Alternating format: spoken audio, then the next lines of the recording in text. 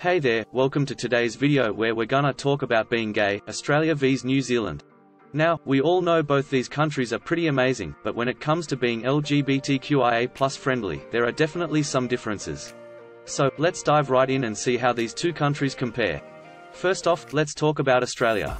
Now, I love Australia. It's got some of the coolest things like kangaroos, the Great Barrier Reef, and of course, Chris Hemsworth.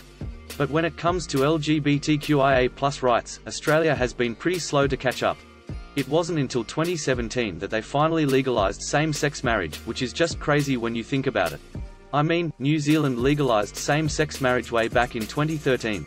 So, come on, Australia, get with the program. But it's not all bad news for Australia. They have some great cities that are super accepting of the LGBTQIA+ community, like Sydney and Melbourne. They've got amazing pride festivals that are full of glitter, rainbows, and all the good stuff. Plus, they have some amazing LGBTQIA+ celebrities like Troye Sivan and Courtney Act, who are killing it on the world stage. Now, let's talk about New Zealand. Now, I'm a bit biased because I'm from New Zealand, but I gotta say, we're doing pretty well in terms of LGBTQIA+ rights. As I mentioned earlier, we legalized same-sex marriage back in 2013, and we were actually the first country in the Asia-Pacific region to do so. So, Australia, take notes. But it's not just about legal rights, it's also about how accepting society is, and I gotta say, New Zealand is pretty darn accepting.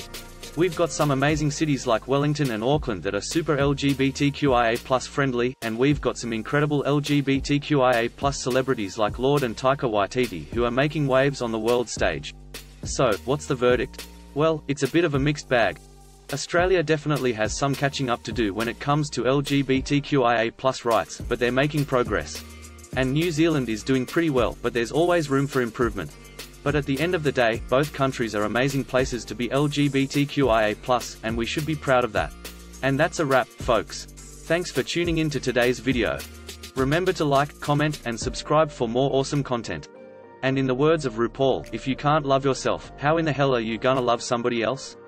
Amen to that.